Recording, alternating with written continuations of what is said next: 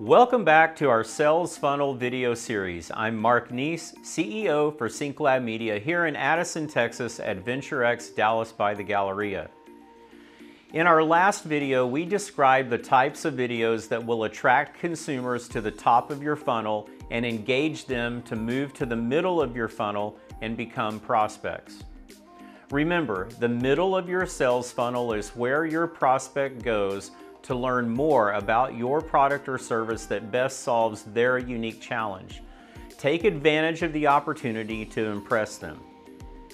Let's take a look at the type of videos that show why and how you solve problems for your customers and all of the ways that you do it better than the competition.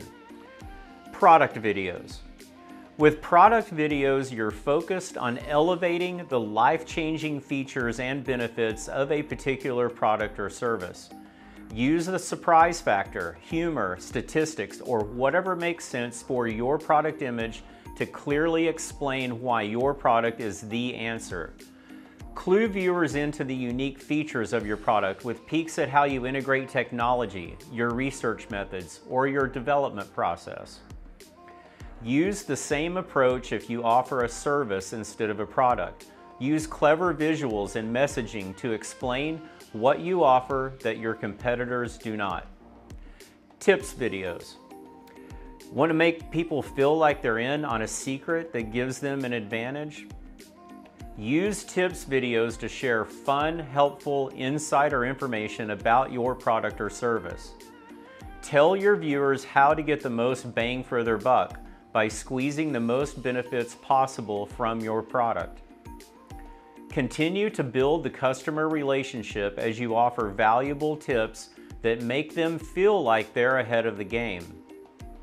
Use multiple tips videos to really maximize the value for viewers here. The infamous How It Works video. How It Works videos are a great way to deliver instructional details before people make a purchase.